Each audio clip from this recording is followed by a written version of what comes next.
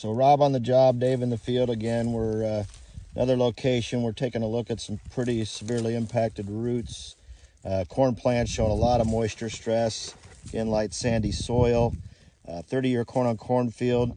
Kind of one of those situations we were discussing with the farmer, you know, in Iowa particularly, do we have corn nematode issues? And, you know, it's really not top of mind with anyone, you know, at the farm gate especially, let alone from the chemical industry.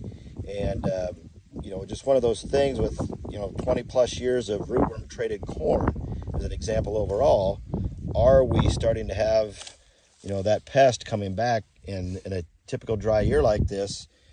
This is a very distinct possibility of what could be going on in this field, to be a compounding stress along with the lack of moisture. When you notice this root system, you know, very nubbed off, very, you know, not natural shape.